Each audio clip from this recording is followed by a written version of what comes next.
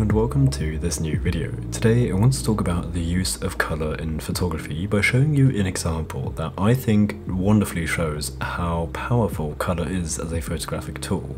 However, if you've been a long-time viewer of this channel, you might recognise that this video is a re-upload. I've got some busy times going on right now outside of this channel, so at the moment I'm in Vienna because I've got a film shoot for uni, and then after this shoot I'm going to head back to Salzburg just to pack my stuff and then come back here because Melly and I are actually moving to Vienna into this apartment.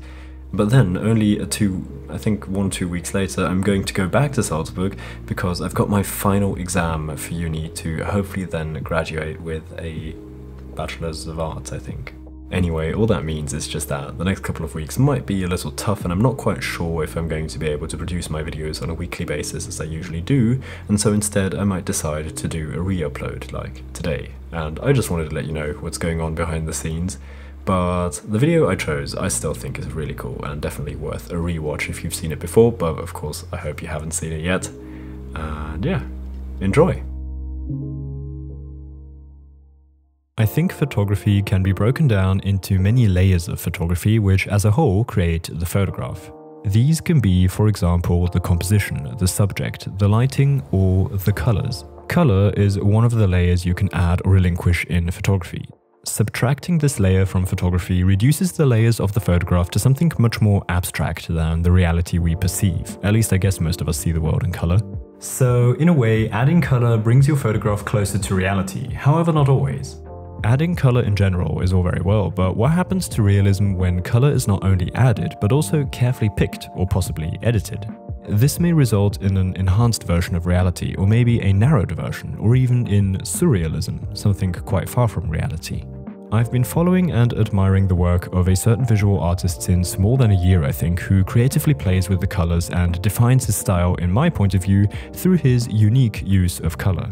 In this video, I want to share some of my thoughts on the use of color in photography and introduce the artist Mefer to you, whose unique use of color I was referring to. So let me elaborate on the use of color in photography as far as I've reflected this topic and collected my thoughts. Color is used in many different ways and varying levels of intentionality. Many photographs simply have colors. The picture is not a black and white, but the colors in the photo don't really add much value apart from maybe adding the layer of realism. Then there's the photographs with strong colors, which may underline the feeling that it is trying to evoke in the viewer. This can then be narrowed down to photographs that only have a few intentionally chosen strong colors. This is then a stylistic choice to draw attention to the colors or the subject. We can go in further detail by dividing this category in types of color palettes that were chosen. Is the palette complementary, monochrome, warm, cold, or something else? I'm sure there are plenty more detailed categories we could think of, but I think with the few I listed you got the point of how many different uses color offers. Apart from the visual uses, color can of course have a conceptual meaning. This brings me to color psychology. As you might know, or definitely can relate to, colors have different connotations which can give a photograph a deeper meaning if chosen well. For example, the color red can stand for warmth, strength, or aggression.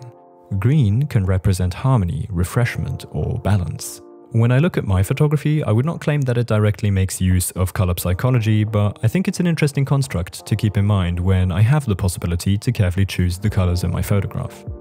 As one can easily recognize when viewing my photography, I feel a strong pull towards colors and applying them in my photography. I have to admit though, when I control my colors, such as in editing, I do so rather intuitively and simply go for an aesthetic I've envisioned. I haven't thought too much about conceptual ways of establishing color in my photography, but I'm definitely interested to try that. Someone who I think does put a higher amount of thought into the choice and use of color is Mefer. I've been following him on Instagram since a good while and have gotten a decent grasp of his style and what makes his art special for me. So I thought if I want to make a video about color, it better feature his work, so let me introduce you to the surrealistically colorful art world of Mefer. Mefer is a visual artist from Spain. I purposely don't call him a photographer because the mediums he uses to create his art go beyond photography, I believe. If we take a look at his series Misuse of Violence, I think we can agree that this is not photography but 3D art. On Behance, this photo is tagged as CGI. What makes him stand out for me is his use of color, especially in his photographic work. This is a series by Mefer called Deserts of the Future. On Behance, this project has the subtitle Documenting Desertification on Earth and Beyond. In the description, he writes about the effects of climate change and how our not-so-bright future concerns him. The photographs are a collection of landscape photographs of deserts. Each photo includes the moon shining on top of the land, except for one photograph which even features 2 moons. This already is where his sense of surrealism comes into play.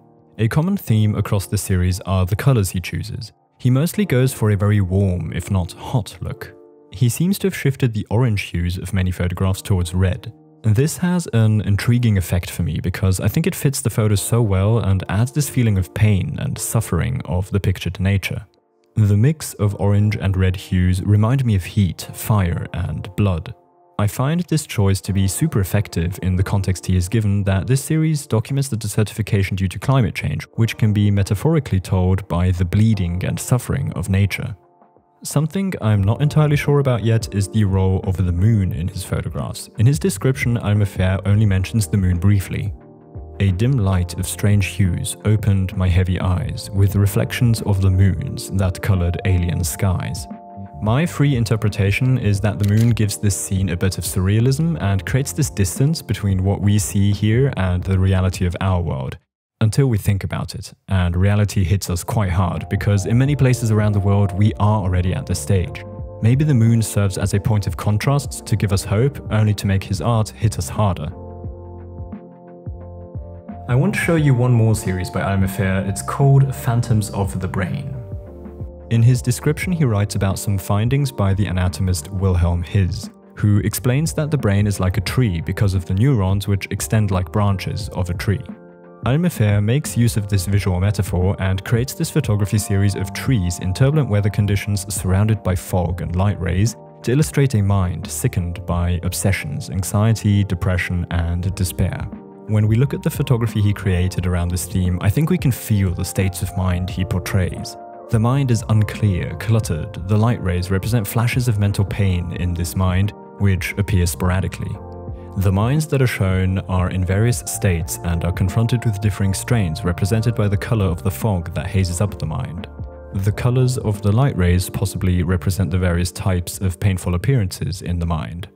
What I think Mefer masterfully achieves in this series is transporting the feelings he's trying to visually describe. His method of using the trees as the subject, which are lost in a state of obscurity and exposed to these hits of painful strains represented by light rays, is dauntingly effective on me.